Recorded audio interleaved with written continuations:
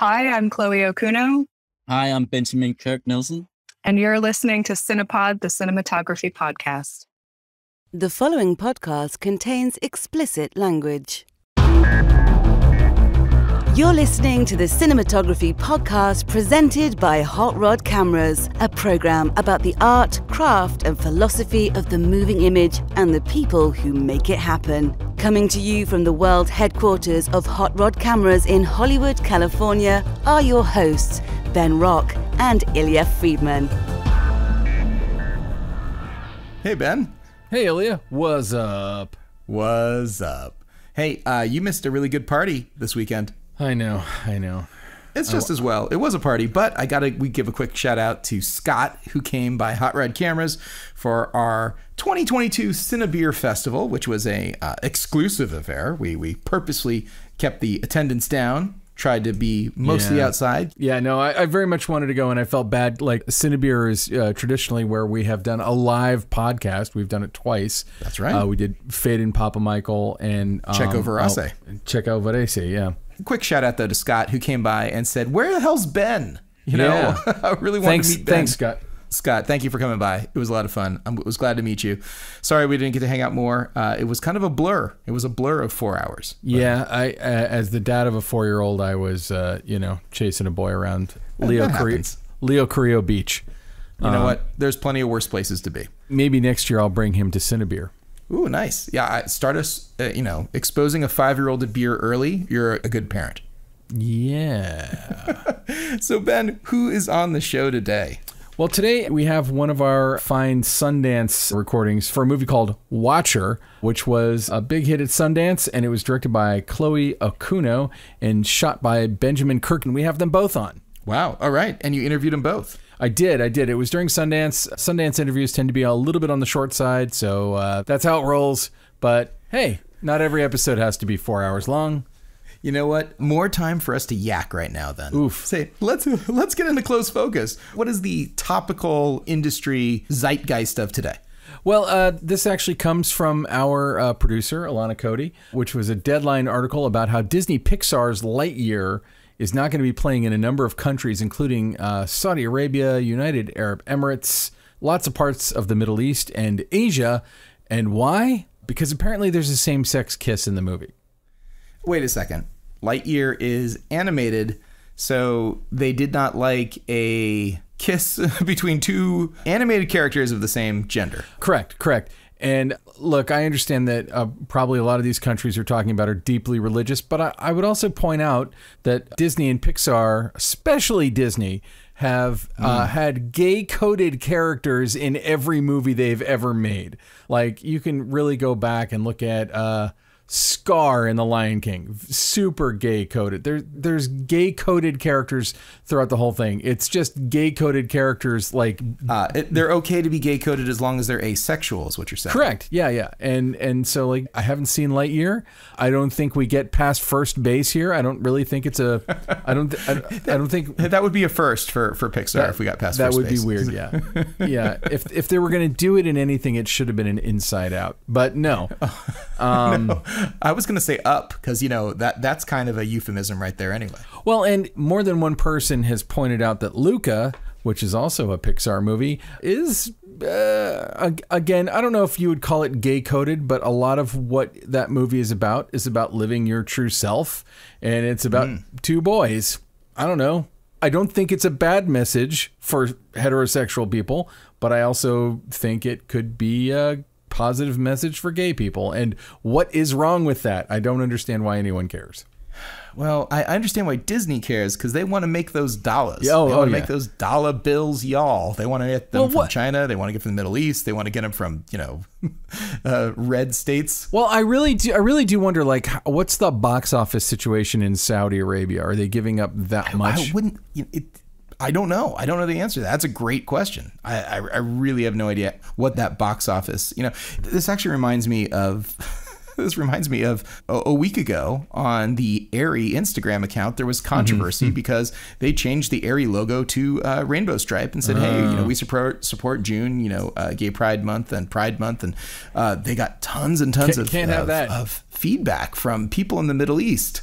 Oh, God. That's just lame. Well, I encourage those people to use cheap knockoff gear instead of Airy gear and see how their movies turn out.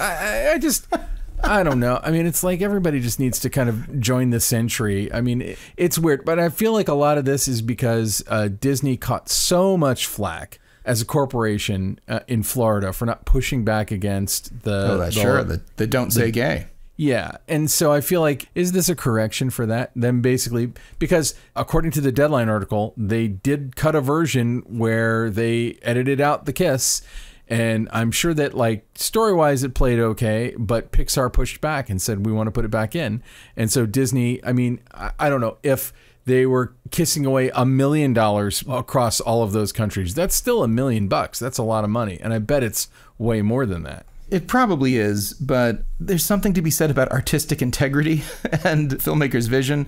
And, you know, the studio always ends up with final cut, or nearly always ends up with final cut. But it feels to me that there was a period of time when the auteur really got to say what the movie was going to be about, what was going to happen in the movie, and the people who were releasing it and paying for it just had to decide that they were going on that ride from the beginning. Maybe it's different with kids' movies, so maybe it's a much higher dollar potential loss and gross because of that. But I mean, here's the thing about kids' movies. Part of you could say, like, let's not sexualize these cartoon characters, but we've been having cartoon characters kiss since time immemorial. It was just always two straight people kissing. Or two mice, or, you know, any other sort of. But if they were mice, or, you know, if it's Lady and the Tramp, it's still a dude and a woman doggy. You can tell by the eyelashes. That's the giveaway. Well, I mean, there are female dogs. It's not anatomically incorrect, but. But, like, if you were to have two girl dogs in Lady and the Tramp kiss each other, back then that would have been the most scandalous thing that ever happened. But I feel like, do we lead culture? Do we follow culture?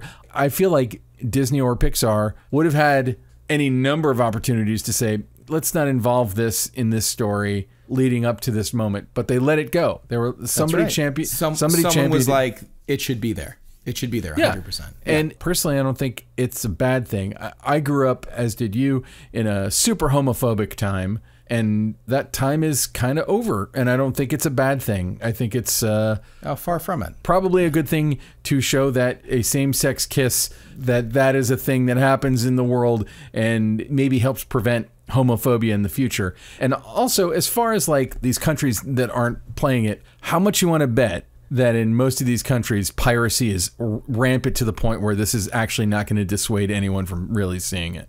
I think that it's highly likely. There's quite a few countries that the piracy is so out of control that it's far more likely that the audience for the movie will see it pirated and not actually have paid a penny for it. Yeah, I mean, I just think that anyone who gets offended by this needs a hobby. I guess that's really what it comes down to. If you're offended by this, you should pick up woodworking or something. And you know what? If you're offended by our conversation about this, then you can go listen to another podcast about cinematography. So, yeah, I just don't feel like it's a controversial thing. I mean, like, you know, it shouldn't be controversial at all. And by the way, like, if it offends you religiously to have this in a movie, you can also choose to not watch this movie and vote with your dollars. I think that's. I don't agree with your point in that case, not you, but in this hypothetical person's point. But, you know, certainly you're right. That's an absolutely valid way to make your opinion known. 100%. Yeah. Vote with your wallet. Anyway, I think that's about enough of that. Let's get on to the interview. The Cinematography Podcast Interview. I'm here with the director and cinematographer of the Sundance film Watcher. Holy crap, amazing thriller feature. Chloe Okuno, director, and Benjamin Kirk, DP. Thank you so much for joining us. Thank you. Thank you. So to me, this movie kind of lives in an interesting genre of movies. It made me think probably the most of The Invitation, but there are plenty of movies like this where it's a movie about a character that we're, let's just say, not an unreliable narrator, but somebody who we're not 100% sure if her suspicions of wrongdoing in her immediate area are correct or not. So there's kind of a paranoid thriller aspect to it. Also taking place in Romania, which for me is a very exotic location. location. Could you talk about a little bit about the influences that went into it visually and how you kind of constructed the unease, the paranoia that you put us in? I will say my wife and I watched it last night and she was on the edge of her seat the whole time. Like, it was truly freaking her out. So That's amazing. Great to hear. yeah. So start, Chloe, if you could, about like, what was the genesis of the project? Mhm. Yeah, so I got hired to direct this back in 2017, and it was sort of I'd say a fairly typical genesis in that I read the script that came through my agency and I thought it was interesting. And I went to go pitch on it along with a few other filmmakers. And such is the nature of independent filmmaking, it just took that long for us to finally move into production. But when I initially read the script, what I did like about it was that it was so simple.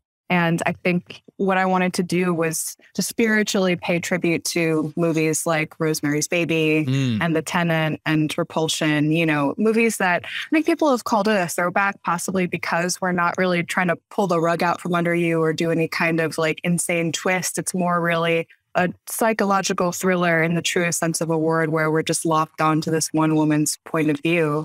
So I feel like a lot of what Benji and I talked about was just how do we bring Julia's interior world to life? How do we show her emotions visually? And how do we progress the visual language in the movie?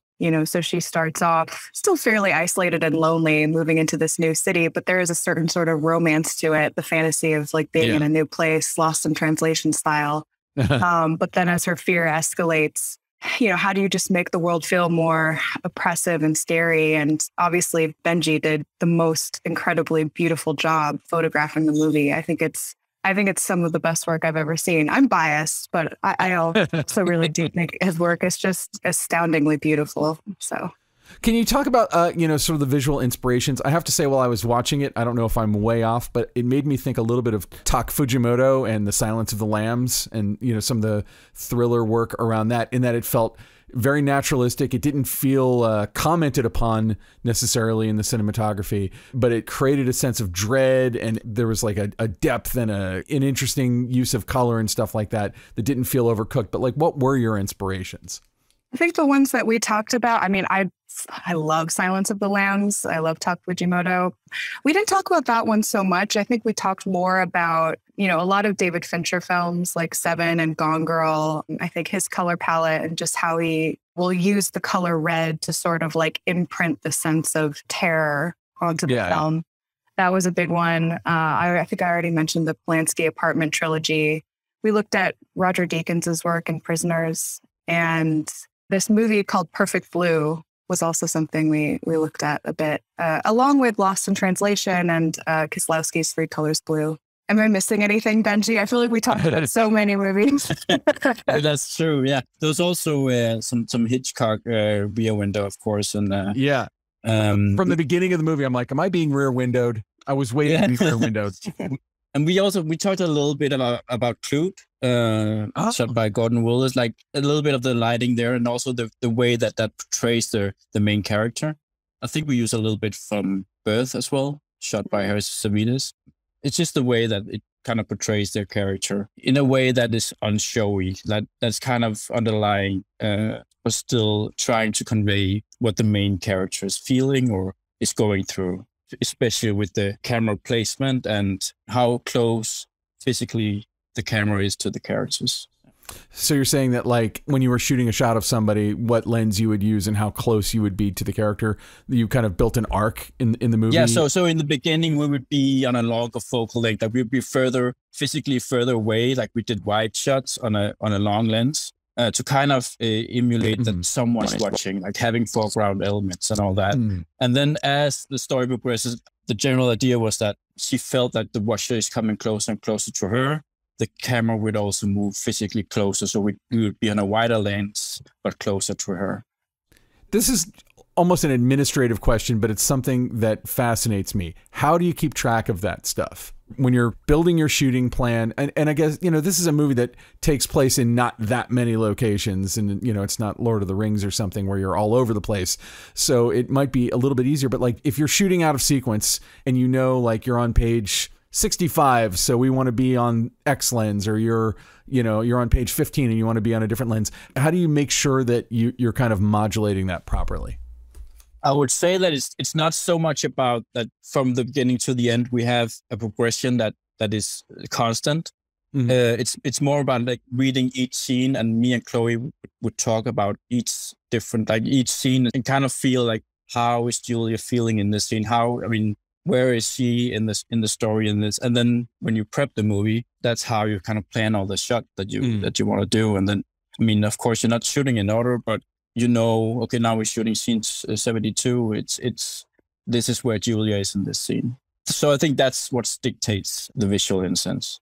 No, it's just something that fascinates me because people have different ways of doing it. And when you're making a movie and you're in the middle of it, it's so easy to get lost and be like, oh yeah, that shot looks cool. And then not realize like, oh wait, at this point we wanted to be on this lens, or we wanted to be using these colors, or, whatever. Oh yeah. Yeah, we probably got lost a few times. I don't think it's getting lost though. I feel like that's why, Benji and I have worked together before. We worked on a short film at AFI together, and I would say like it even surprised the producers the extent to which we love to prepare and to shot list. Like we would go off into a room together and shot list every single scene of the movie for hours.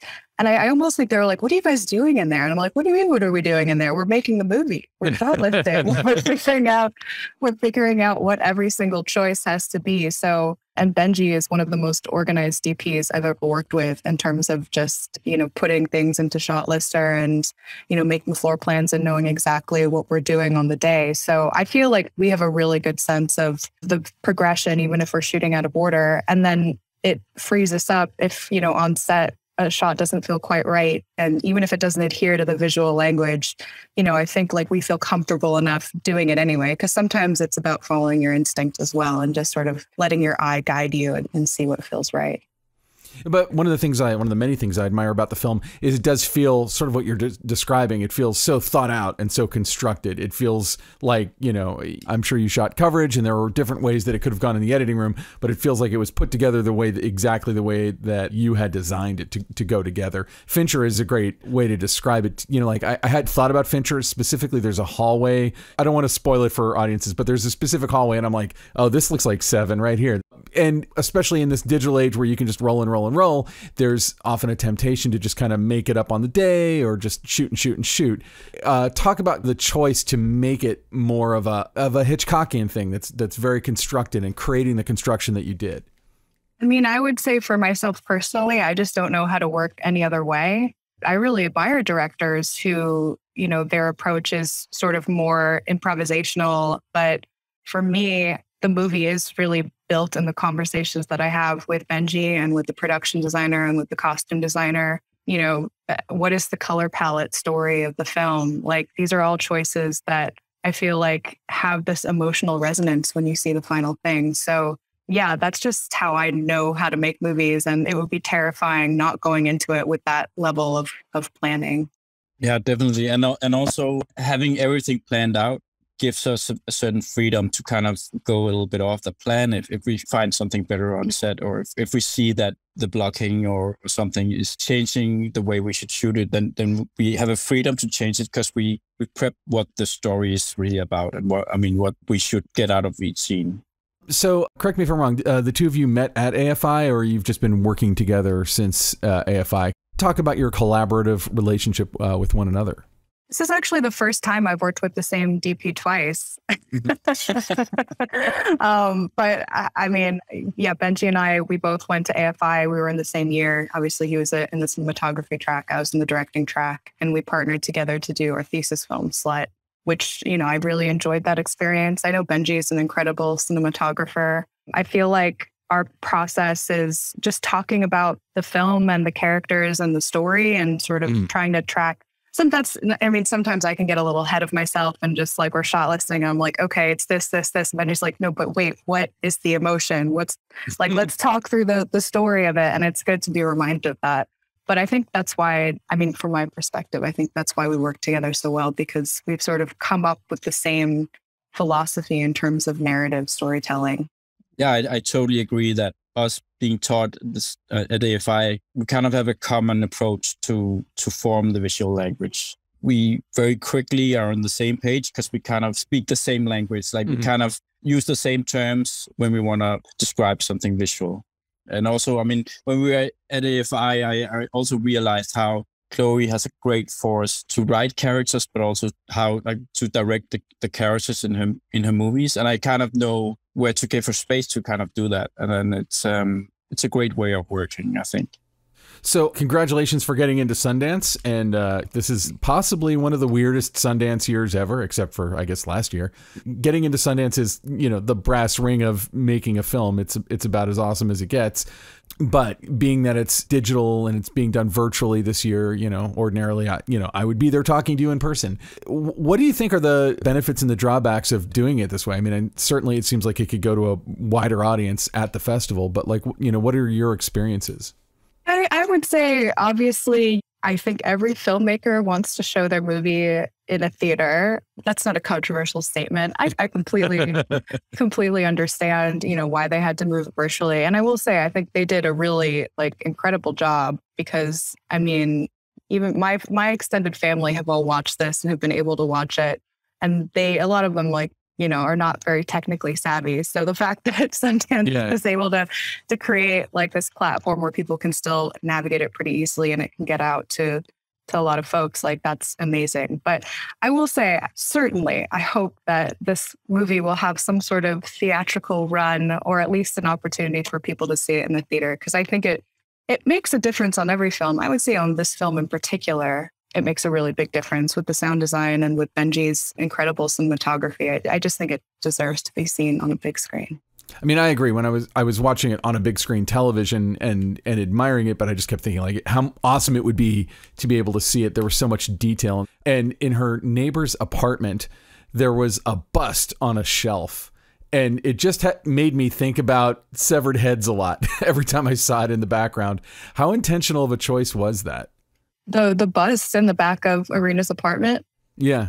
I actually have to say it threw me off the scent because I was it made me change who I thought the killer might be because I'm oh, there's a head we keep seeing in the background in these shots. It was so, I mean, there was actually another scene that we cut in which there were even more heads. Julia goes to buy that little Dracula figure. Yeah. And we put a bunch of disembodied mannequin heads on the shelf wearing hats.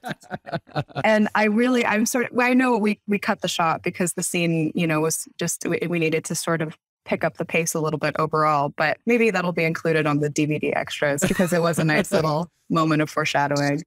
That's awesome. Well, cool. I mean, honestly, I feel like that's all I have for the two of you. Thank you so much for coming on the show. Before we go, can both of you tell our listeners where people can see your work online or interact with you, social media, website, whatever you have? I have a Twitter account. If you want to follow my very inane tweets, it's at Kokuno-san, COKUNO_SAN. I think that's about it. And Benjamin, do you have a website, Instagram, whatever? I have an Instagram, it's b_Kirk. And also I have a website, benjaminkirk.dk. Thank you so much for letting us be a part of this. No, thank you and congratulations. And I genuinely loved it. And I hope a lot of people get a chance to see it really soon. Thank you so much. Thank you. So that was Chloe and Ben. Thank you so much for coming on the show. Really enjoyed Watcher. If you get a chance, it just came out. Check it out if you like your horror/thriller in the paranoid Polanski-ish Rosemary's Baby vein. It's a really, really good film. I can't say enough good about it. That sounds awesome. All right, so Ben, guess what? What? This is that part of the show that we are paid to talk about something. I am not paid, but go on. That's true. You're not paid. Well, I'm going to change that. I've got some leftover beer from the party I'm going to give you for someone who doesn't drink beer. You'll love it. Yeah, I was like, you can keep your beer. Anyway. All right. So Ben, we got to thank our fine friends over at DZO. DZO Film, makers of now the Kata Ace lenses, which are the latest version of the Kata lenses, which is CATTA. You can find them and see them stuff all over at Hot Rod Cameras. It's a pair of zoom lenses that cover full frame, 35 to 80 millimeters and 70 to 135, and they're very affordably priced, and they are a constant T29. They have a full aluminum housing. They're available in PL mount and EF mount interchangeably, and are really very high quality and low cost full frame zooms. So people out there who have been looking for a high quality and full frame zoom that is well suited for cameras like, the Red Komodo or maybe the Sony FX6, take a look at the Kata Ace zooms. You will be glad that you did. They are very impressive. And now, short ends. So Ben, it is short end time. Woo-hoo. What do you got cooking in your obsession of the week? Well, some time ago, you brought up Dall-E, DALL-E, which is an AI/machine learning. Kay Zalatracci, our composer, went off on Facebook about people confusing AI and machine learning. But I think AI is just a kind of machine learning. Maybe someone correct me. Maybe Kay's, who actually, as it turns out, is listening to this. Feel free to correct me, Kay's. But anyway, a website called huggingface.co has released a free version of Dall-E. So Dall-E, basically, you type in any text prompt and it will create a visual using machine learning, AI, scouring the web, whatever. And I know for a fact this is going to get more interesting and complicated, but the novelty of this has not yet worn off on me, and I've probably done it hundreds of times. So if you go to huggingface.co/spaces/Dall-E-mini, you can just, on your phone or your computer, you can just input some text, and by golly, you'll get something. And it's kind of a nightmare factory. I'll be honest. Like a lot of my favorite ones that I've personally done are things like, I started doing stuff with clowns and lobsters. I don't know why those are the two things that most attracted me, but then I was like, James Randi riding a dinosaur, and sure enough, it trawled the internet and made a person who looks kind of like James Randi riding a dinosaur, and they give you like 9 different images every time you do it, and it's pretty freaking impressive. And you can do stuff in the style, like I did one that was Carrot Top as painted by Banksy. And it did not understand that I meant the comedian Carrot Top and not a human body with a carrot for a head, which is what that was Dall-E's editorial choice to make. But there's some pretty fun ones. My friend Mike Manello put this in my head, and he and I have been texting him back and forth. Like, he did one that was Leatherface shopping at Walmart. That's just brilliant. But it's kind of a nonstop. I did Dracula playing chess in Central Park. Yeah, I did a few Stonehenge related ones. I feel like it taps into everyone's inner surrealist. It's like Rembrandt uses blood to paint a potato. Like, I did that, and it didn't quite get it, but it gave me several images of Rembrandt and a potato in the style of Rembrandt. It's really good at copying a style. I don't know. I did a bunch of different things with lobsters. Yeah, and today I was like, Rick Moranis as Batman. Sure enough, it'll cook up Rick Moranis as Batman. It's a lot of fun, and I know that we're gonna only see more of this kind of thing, and it's only gonna get way better than this. Wow. Yes, it will only get better. It's definitely a thing. I am on the site right now, and clearly it's spreading like wildfire, because this message has appeared several times saying too much traffic. So yeah, you just got to keep trying. It'll eventually go through. Yeah, and that's exactly what some people say here. And once your orange square rectangles start moving around, that means it's processing. That means it's working. And I do think it's pretty funny that they have a community where you can go and you can see where other people's successful images that were created, like Putin at a rave. So I thought that was... Yeah, I did. I think maybe my favorite one that I've done so far was Reanimator on The Muppet Show. Oh. And it like literally made up pictures of Jeffrey Combs as Reanimator, like next to a very confused looking Elmo. It is very much Uncanny Valley, though. I'll tell you that the images that are coming up are not good images right now. This is a... Oh, no. Yeah. I would say it's not even uncanny. It's more uncanny than Valley. It is more like Uncanny Grand Canyon. Yes. But it's like part of that's what helps make it nightmare fuel. I did one that was Tom Hanks with lobster claws for hands. And like, I didn't even need the lobster claws to make it look horrific. Like, just the pictures of Tom Hanks look like a cross between Tom Hanks and like the weird creatures in Jacob's Ladder. That sounds crazy. But I assume that like this many people taking an interest in this and using it means that it's just going to keep getting better and better. And, you know, some people are like, well, then what's going to happen to artists? And I'm like, artists, you're going to be just fine, artists. Like, you know, I don't think this takes the place of art. Your mention now of the lobster claws for hands reminds me of Jason Bateman in Thunder Force. I don't know if you saw that, where he plays the crab. Oh, yeah. Wait. I did see that. Yes, it's quite a movie, Thunder Force, and Jason Bateman, I think, pretty much steals the show. He steals everything. Oh, I also did a Da Vinci painting of Ninja Turtles, and it really did create pictures of the Ninja Turtles in the style of Da Vinci. All right. Not too bad. Kind of interesting. I put in cartoon squid, which is frankly not challenging at all, but it came up with several cartoon-looking squids, and I got to say that the last one, number 9, is like, it's pretty respectable. Pretty respectable looking squid. Sometimes I'm surprised at what it won't get. Like I did The Last Supper with robots, and it just kind of created a bunch of Last Supper-looking images where you can't really make out anyone's face, and I'm like, that's not The Last Supper with robots. I wonder what robot Jesus would turn up. Let's try it. Give it a shot. So while that's cooking, Ilya, why don't you tell me what your short end this week is? Well, my short end this week is a bit of technology. It is actually a new lens from Laowa. It is the 24mm T14 2X macro paraprobe. Boy, it just rolls off the tongue. It's a lot of words, but it is pretty Paraprobe amazing. sounds like a medical procedure I need to have done at about my age. That's right.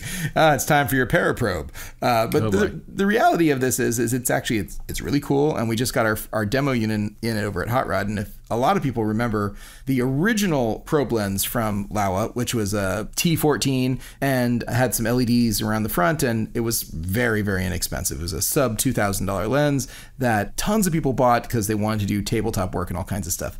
The paraprobe, no pun intended, adds a new twist on this, in which you now have a 90-degree rotated front optical piece. So you're now shooting to the left or to the right or up or down, whichever way you rotate this. It's not pointing out the front like a traditional lens. It's now 90 degrees, which creates all kinds of opportunities to fit inside of places and do things you might not have been able to do before, and to very easily shoot upwards while having your camera facing forward. Some really interesting stuff like that, including also like low angle prism shots, which are a stalwart of all kinds of different productions in which a lens is pointing downwards, but because the low angle prism now is pointing forwards or backwards or whichever way you want, and you can get really, really low to the ground, much lower than you could if you just put the camera on the ground. Now you're literally, millimeters above the surface. But in addition to all that, this probe lens also has a twisting function where you can rotate the entire image. You can rotate the direction of the paraprobe.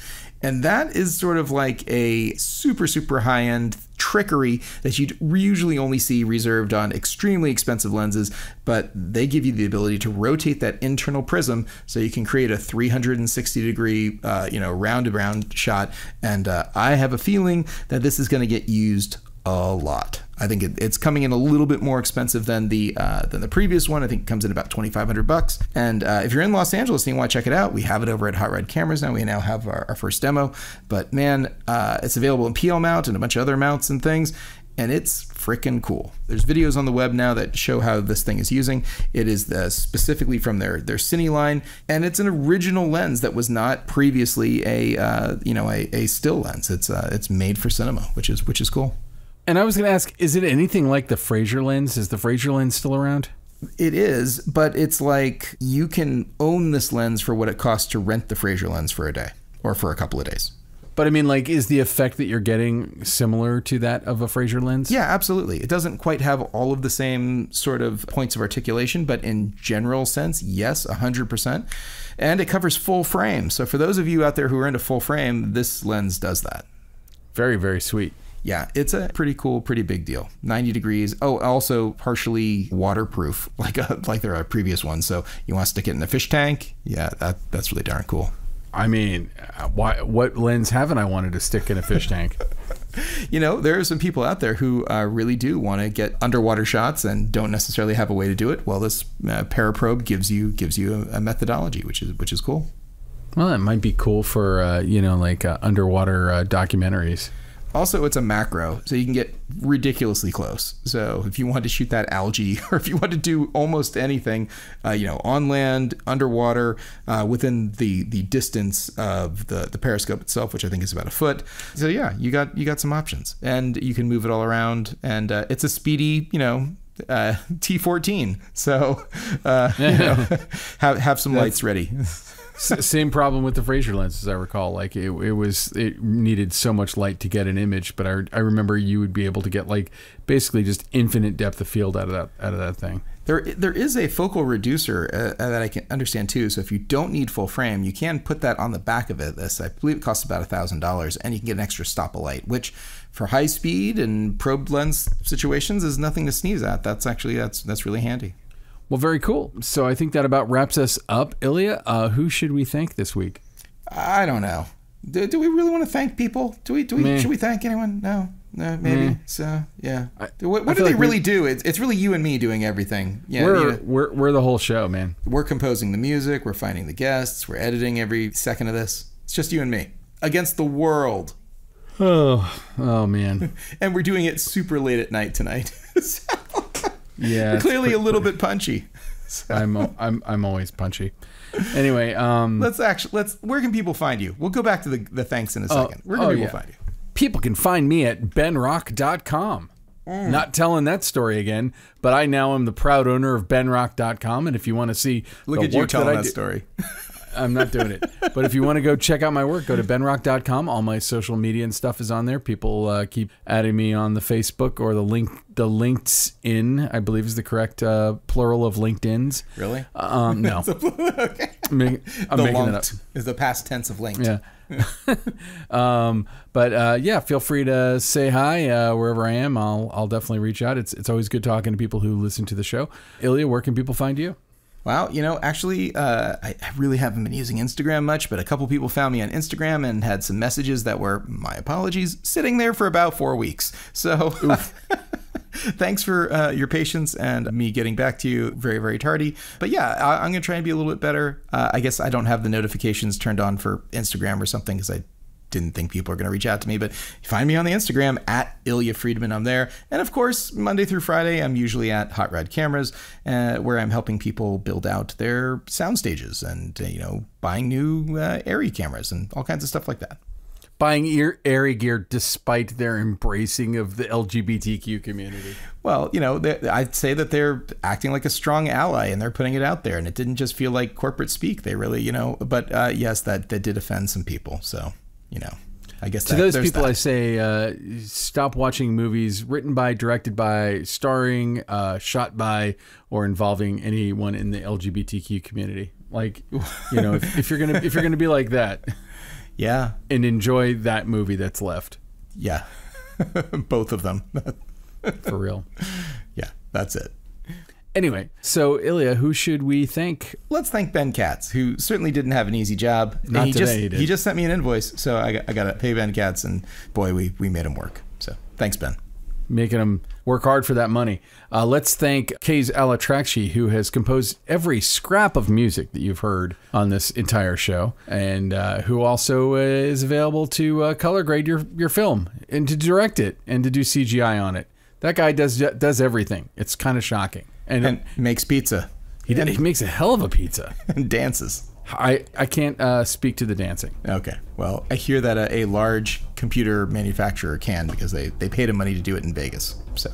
Oh, yeah, that is true. That is true.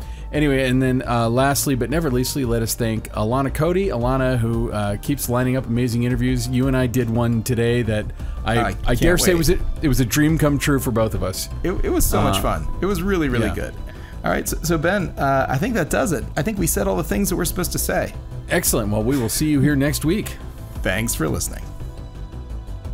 This has been the Cinematography Podcast, presented by Hot Rod Cameras. Find your next camera, lens, or accessory on the web at hotrodcameras.com. Don't forget to subscribe to our show on iTunes and connect with us on Facebook and Twitter. Thanks for listening.